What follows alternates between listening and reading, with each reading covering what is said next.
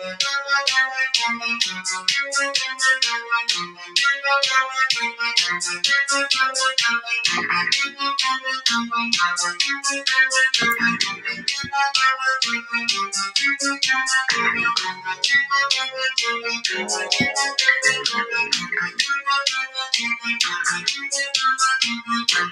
wear my sunglasses at night so I can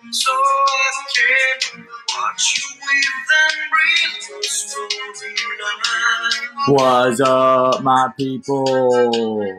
How we doing today? Today we will be learning a little bit about how Rome got big. All right, it's going to be amazing. It's going to be amazing. A lot of students have asked me in the past, we kind of go straight from learning about Rome being this republic to all of a sudden it got huge. And, they're like, how did that happen? Well, I think simply put, you can really look at Rome's expansion going all the way back to these events known as the Punic Wars. Now, to understand the Punic Wars, you have to know, first of all, what in the world's going on. If you look at this background right here, looks like a lot of chaos, right? There's probably a lot of things that you see in here that you're kind of confused about. For example, for the first time ever in this class, I feel like you are going to see things done a little bit differently than what we've been learning about a lot here. So, like, recently we've been looking, into the early river valley civilizations. We've been learning about Greece. We've been learning about some of the earlier religions that were monotheistic. We haven't really talked about things going on in Africa. Well, the group that Rome's going to be fighting today are going to be grouped from Africa. And look, y'all, it's my dog. He has made a guest appearance. Look at that. What's up? It's Jake. You smell terrible, dude, but we love you. That's right. There's no such thing as too much love from your dog, right? Unconditional. He is in here learning history with you guys. All right, maybe he knows a little something that you guys can learn, but maybe we'll get him back in the video in a little while. But anyways, we haven't really been learning much about Africa here recently. So today we're going to kind of learn about a group in Africa that's really been dominating the Mediterranean Sea. And Jake's got to shake. All right, now he's up and he's sniffing the papers that I'm grading. All right. Jake, can't get on that, dude. Jake, all right, you got to chill, all right? So anyways, let's talk about the two sides that are going to go down and fighting. So first of all, let's talk about Carthage, all right?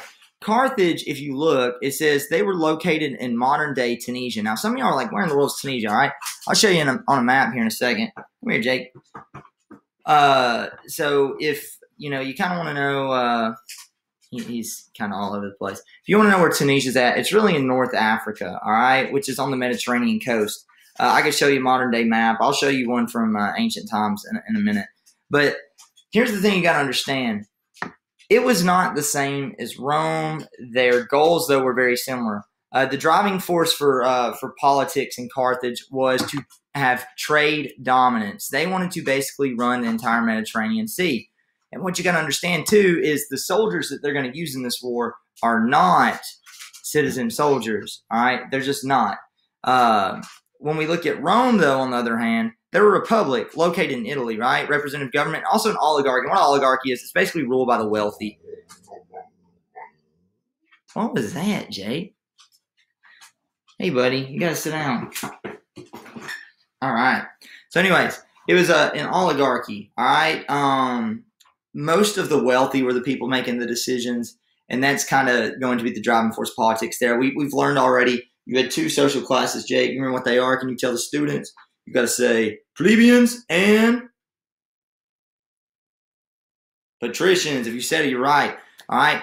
Rome glorified the military. We say Carthage, they're all about trade, and Rome's going to get that way with time.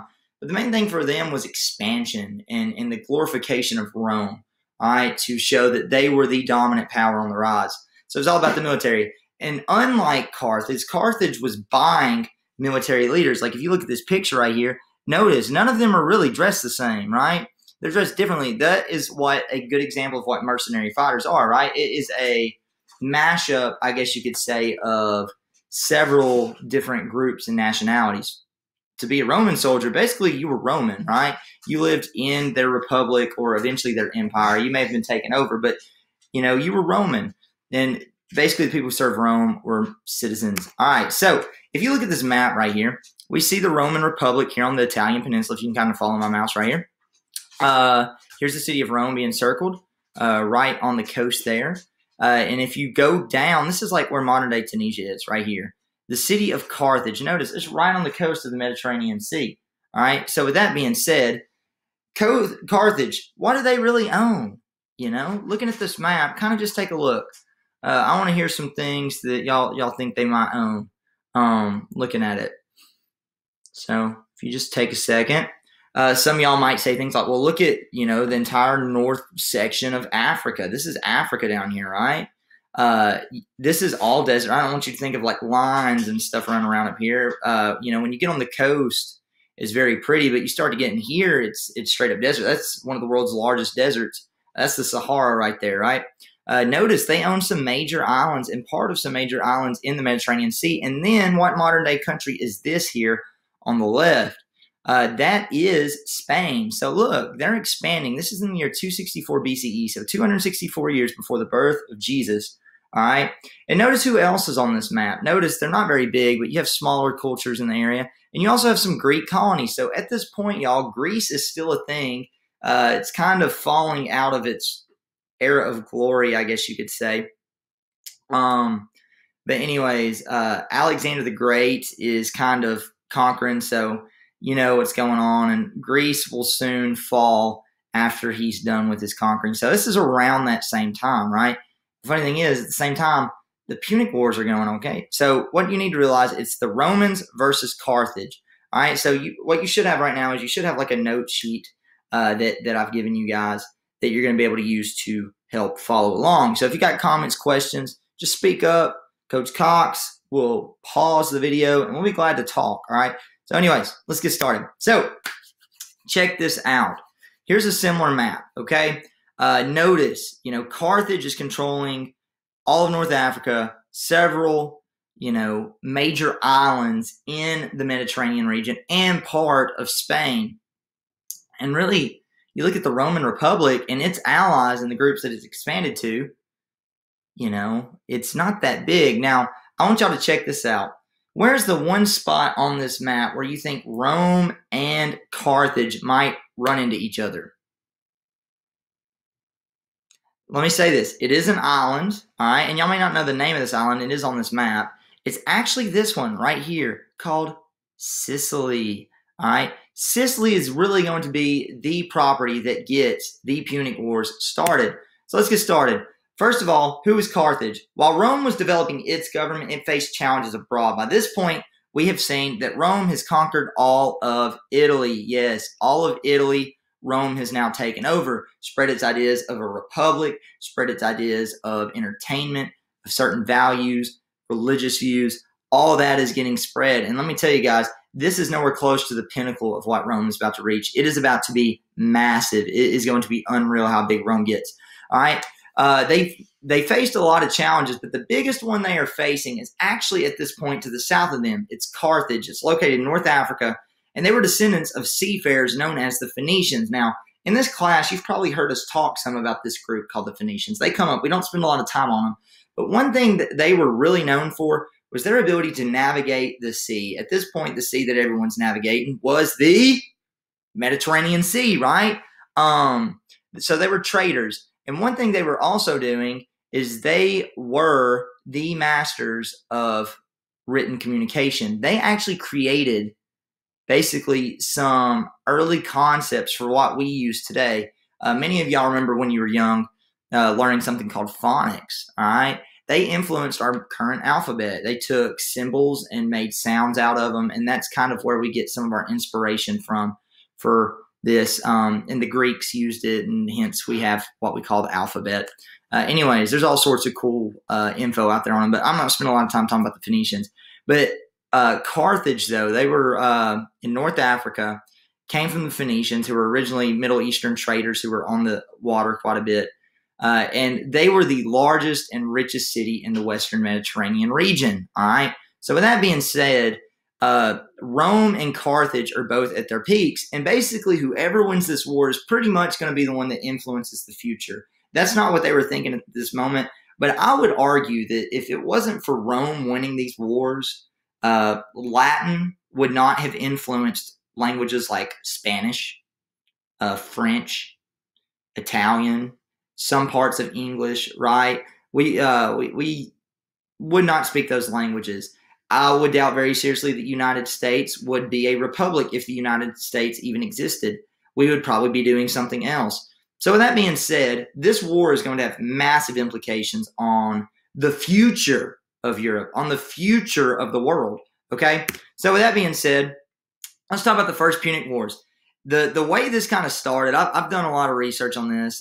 This is one of the first lessons I ever remember teaching. I was student teaching. So I've been learning about the Punic Wars now for years. I remember learning some about it in middle school, but this is kind of like one of the first lessons I ever taught about. And it's really funny when you look into it, how this war even starts. What it starts over is a group of ragtag men who are fighting over a city in Sicily. Now, if we go back a couple of things, notice who owns most of this island here in Sicily, right? Is it Carthage or Rome? Obviously, it's Carthage, right? Well, there's a city, and the name's escaping me right now, but there's a city that's being fought over. And what happens is there's some Romans, basically some Roman pirates who don't really claim to be Roman, don't really claim to be from Carthage, who are basically wanting to control a city, and they do. They control this coastal trading city, and what they do is they are worried about holding the city when they get there. So what they do is, even though they stole the city from Carthage, they ask for Carthage's help. They say, hey, we have this city. We'd like to work out an agreement with you that if you help us keep the city, we'll help you. So Carthage comes in and helps this group of pirates hold the city. Well, the thing is, this group of pirates, they weren't from Carthage, right? Where did I say they were from? They were actually Romans. But here's the thing. When the Carthaginians came in and helped them, the people who were the pirates here did not like Carthage telling them what to do. So guess who they go ask for help now from? They go and ask the Roman government for help. So with that being said, basically the First Punic War is fought over this island right off the boot of Italy called Sicily, all right? So a war begins in the year 264 BCE, known as the First Punic War, all right? And it begins when Rome sends troops to Sicily to prevent Carthage from controlling the entire island. Because Carthage is now, they had a city on this, right? If you look, they controlled a lot of it. Well, what it comes down to is Rome comes in to support these pirates. So now Roman forces and Carthaginian forces are fighting it out between a third party, right? Neither of these groups really cared what was going on at first, and now they are both caught in a battle over expansion. Who's going to be bigger? Who's going to control more, right? And Rome, think about it. If Carthage takes Sicily, look how close they are to taking over Rome, guys. I mean, you can look back at that first map we looked at. Who's bigger right now? Carthage or Rome? Something to think about, okay? So that being said, Rome, when this war breaks out, they had a slight disadvantage. Rome, for a few hundred centuries, had been so good at fighting on land, but they had never really fought on water. They've never expanded, through water necessarily. I mean, you can see on this small map right here, there's some few small islands, but they've never really had to do that much to take control of anything. So with that being said, Carthage came from a group known as the Phoenicians, who were dominant seafaring traders, right? So they had a major advantage fighting on water. Now, with that being said, the story goes kind of like this. Rome didn't know how to build a boat. They had no idea. All these boats and stuff people were using to go and conquer the sea. Rome had no idea what was going on. Rome didn't know how to do it. So the story goes, guess what Rome actually did, y'all? It's what some of y'all do in school. Shame on y'all. They copied someone else's work. Yeah, they copied somebody else's work. So with that being said, guess whose work they copied? Story goes that one day the Romans, wanting to build a ship, started digging into the waters, and a ship started floating up to the shores of Rome, which actually came from Carthage. Yes. So with that being said, Rome's first naval ships that they used during this war were basically the exact same as Carthage's. All right, now with that being said, to try to take down this strong empire, Rome creates a navy using Carthage's basically boats. They created their own using the same type of model. The war drags on for 20 years, and Rome eventually, using their newfound naval skills, using their ability to fight on land, crushes Carthage's navy. Now, here's the result. Rome wins. Rome gets that dub. All they do is win, right? Carthage is now forced to leave Sicily and pay reparations. Now, this is a word, reparations right here, that y'all probably need to stay familiar with. Reparations basically means that you have to pay for everything you destroyed when you lose a war. This word's not going to go away in your history classes. It's going to continue to show up this year. It's going to continue to show up in your 9th grade, 10th grade, 11th grade. All right, that word you need to know. Reparations. Notice the root word here is actually repair. You throw an I in there, R-E-P-A-I-R, repair. That's an easy way to remember it. You pay to repair what you tore up during a war. All right. So with that being said, Carthage owes a lot of money to Rome now. Okay. Here's a picture of what some of those boats look like, by the way. Anyways, Carthage has to pay money. Now, notice, before the First Punic War, here's what things looked like. You had Rome, you had Carthage. Check out afterwards. All right. What really changed? If you'll notice, Rome has now found a way to control some of these islands like Sicily and Corsica. All right. So with that being said, Rome is slowly expanding, but the war don't stop there because what does Carthage owe to Rome? Reparations. All right. So with that being said, if you fast forward, several years, Rome is slowly expanding. Okay. This is like 40 years into the future. A little over that. And Rome is slowly gaining territories. Now, I'm sure Rome would have been content with this, but Carthage was owing Rome money. Now, with that being said, they didn't have the money. After the First Punic War, Carthage had to pay reparations to Rome for tearing stuff up. To help pay Rome, and we remember mercenaries. What's a mercenary?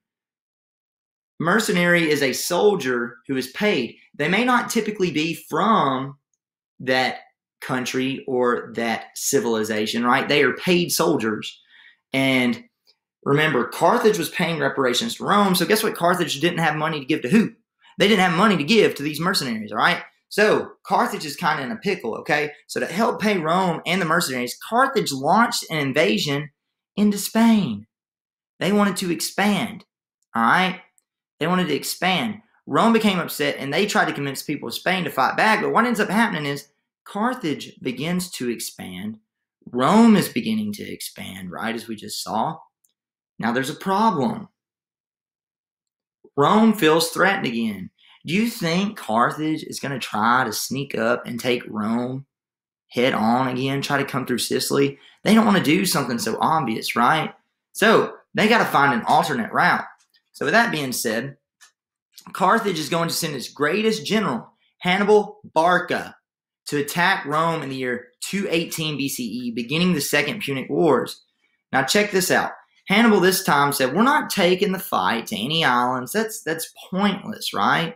We're not going to do that. What we're going to do instead is we are actually, hey Jake, we are going to take the war right into the heart of Rome by doing something that no man has ever done before. Hey, look, Jake, you want to be on video? Say, hey. Hey, buddy. All right, you got to get down. All right. I got to teach students. That's right. You can meet them one day, maybe. Who knows? So anyways, Hannibal's strategy was to take the fighting into Italy. And what he actually planned, bless you, buddy, was to take the fighting up through Spain, through modern-day France, Gaul at the time, right? And go right into Rome by crossing the Alps. So Hannibal gathered 46,000 men, many horses, and check this out, nearly 40 elephants. Yes, those are elephants, guys. So the Alps, guys, it's no daunting task. I'll show you a picture here in a second of the Alps. But he loses a lot of his army to cold and hunger. But they were still very successful. So here's what that might look like. The Alps, notice, what's the terrain look like, guys? And let me tell you, this looks like a warm time of the year. Because this traditionally, guys, would be covered in ice and in snow. It's very treacherous, very rocky. Here's a great artist's rendition of the story. It looks like elephants falling off the side of cliffs, right? Soldiers maybe even being trampled. This is not somewhere where you want to go, but Hannibal did this. And this, guys, is a big reason why Rome, these Alps, why Rome is not going to have a lot of people from the north attack them. All right? Come here, buddy. Get down. Thanks, bud. All right, so in the year 216 BCE, Carthage continues its success at the Battle of Cannae. So check out how far they get. Cannae, guys, is actually, hey, bud, is actually where this happy face is on here. Hey, you want to talk to the people? Here. Come here. Come here. Hey, up here, dude. Hop up here. Sorry. My dog just wants to learn. He likes history, too. So, anyways, with that being said, Jake, got anything to say? You want to show him a trick? Can you speak? Speak. Speak. Speak. Speak. He's trying. He's trying. All right, so anyways, in the year 216, Carthage continues its success, like we said. It crosses the Alps, and look how far it gets, guys. It pushes Roman forces all the way down to the heel of the boot of Italy at Cannae. At the Battle of Cannae, Carthage had nearly lost half of his men. The general here, Hannibal Barca, all right, this guy right here, had lost half his men. So they're into the 20,000. And Rome, this is their home turf, all right? But they're going to have lots of success in pushing forward. So if we continue what happens in the Second Punic War, Rome is scared to death. And in order to keep Carthage from winning, Rome rebuilt their force and chose a man named Scipio, all right? Scipio.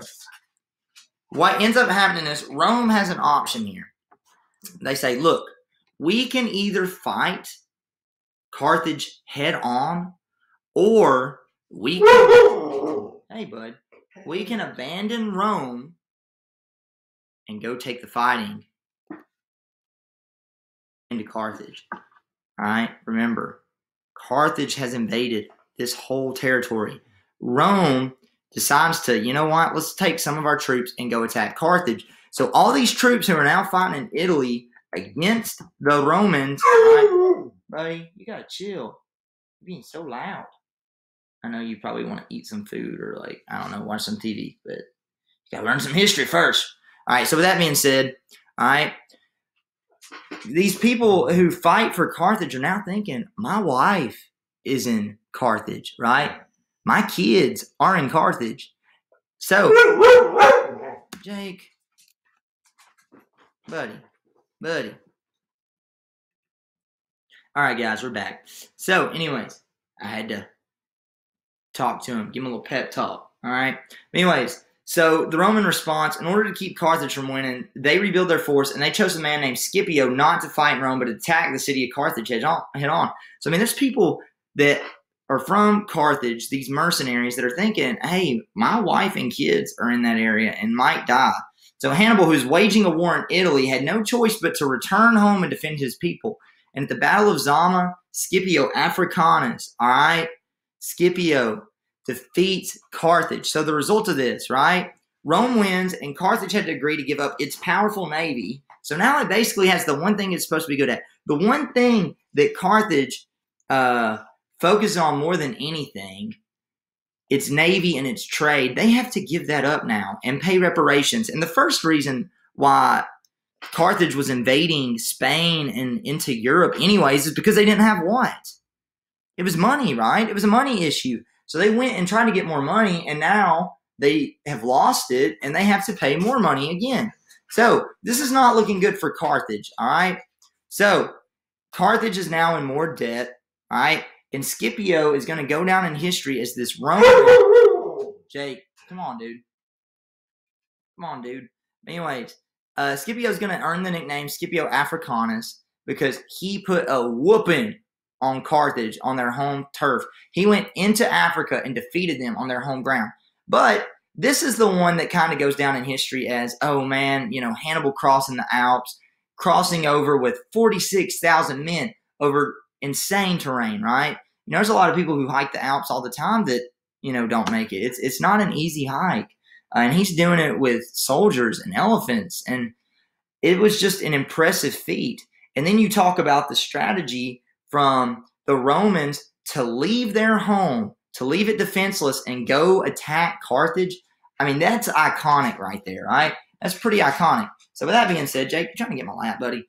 Anyways, so with all that being said, this is not the final war, guys. It's not the final war.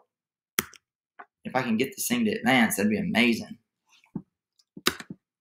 What happened? There we go. All right. So if we look after this, check out what happens. Rome simply takes control of Spanish land. Jake, come here. There we go. You talk too much. All right. So with all that being said, here's post-First Punic War, right? Come here. So anyways, post-First Punic War, right, Rome took control of these islands. Now Rome is starting to expand. Aren't you seeing now how Rome got so big? This is where a lot of it begins. In the Third Punic War, this is where it gets kind of ugly, okay? The Third Punic War. Carthage is no longer a threat, but it will still remain a trading center because check out where it's at, guys. It's on the southern portion of the Mediterranean Sea at the north of Africa. So with that being said, in the year 146 BCE, Roman soldiers are going to invade Carthage and burn it to the ground. If you go to the city of Carthage today, it's not the best place, okay? We've learned about things like men like Alexander the Great, things he had done to people who dare oppose him. Places like Thebes, Tyre. And you go there today, the ruins are kind of gone. Now, if you go to Carthage, it's kind of the same boat because what the Romans did. They wanted to make sure Carthage, even though it's still large, was never a threat to them ever again. So with that being said, they burned Carthage to the ground and they enslaved 50,000 men, women, and children. Men, women, and children. Didn't matter. They became a slave. And also, they do this. Some of y'all, I know, have messed with salt before. Yes, salt. Now, salt, what you got to realize, salt does something to moisture. Have you ever put salt on a slug before?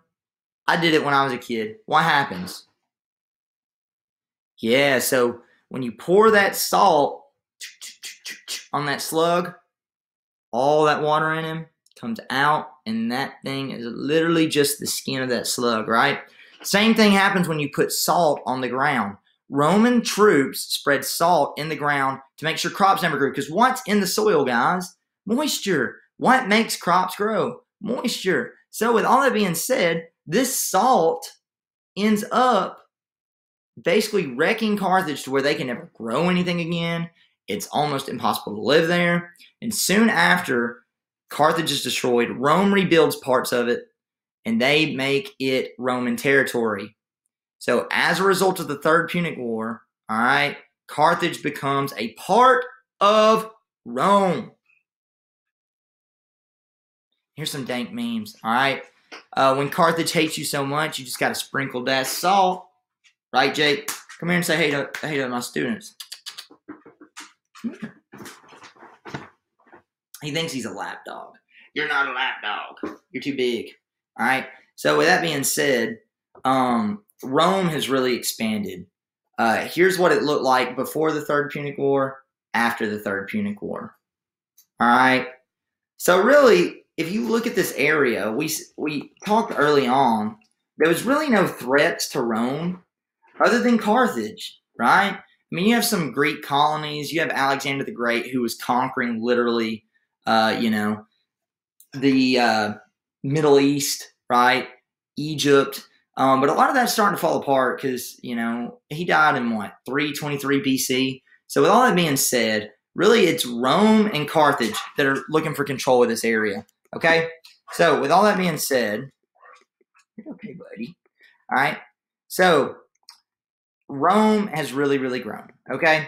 Now, the results of the Punic Wars. Rome wins all 3 wars. There were 3 wars, and that's it. Rome won all of them. The first one was over Sicily, right? The second one was trying to protect Rome because, remember, Carthage came through Spain, over the Alps and into Rome. And then, hey, you must need to go outside. You need to go outside, buddy? One sec. All right, sorry about that. I think the dog had to use the bathroom. So anyways, with that being said, Carthage is really no longer a threat.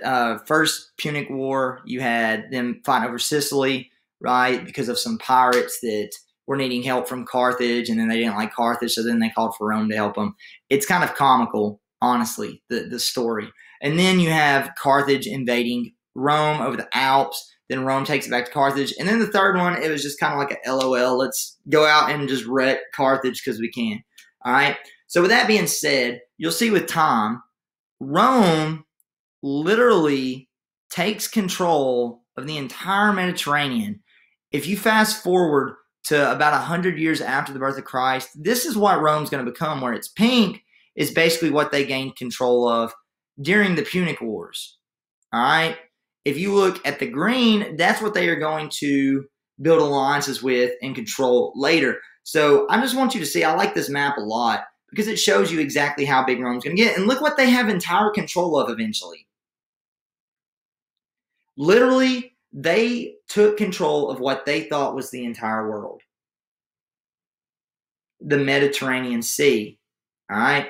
Rome gains control of most of it and eventually taking control of all of it, to the point where they no longer called it the Mediterranean. It became known as Mare Nostrum, all right, which is Latin for our sea. If you wanted to ever take a boat onto the Mediterranean, you had to go through Roman ports. If you wanted to trade on the Mediterranean Sea, you had to pay Roman taxes. Do you see exactly how powerful Rome is about to become?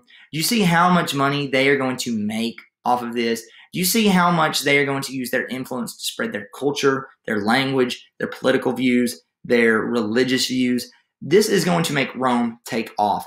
You cannot talk about Rome without learning about what the Punic Wars did. They eliminated a huge threat, all right? A huge threat that nearly put them on their knees and cut their throats and said, y'all are done. We could be speaking the languages that are based off of things that the people of Carthage would have spoken. We could be doing Carthaginian things, but no, the Punic Wars are the reason why Rome survived and why Rome conquers the world eventually, or at least what they thought was the world.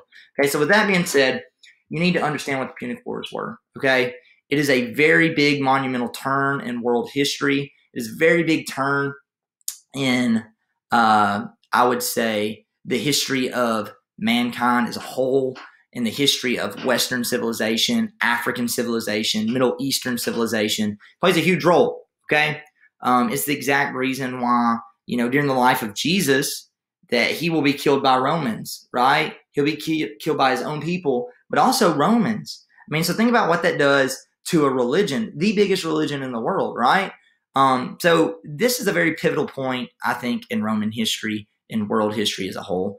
Hopefully this video lecture was beneficial to you. My throat's just a little scratchy. That's kind of why I'm making this. I don't want my voice to be exhausted. And I'm not able to speak and power through the rest of the school week. So I decided to make this instead. Hope it's beneficial. If you have any questions, I'll pause the video at some point. But thanks for being awesome, guys. And I hope you have a wonderful day. Y'all rock. All right, y'all rock. And I will see y'all on the flippity flip.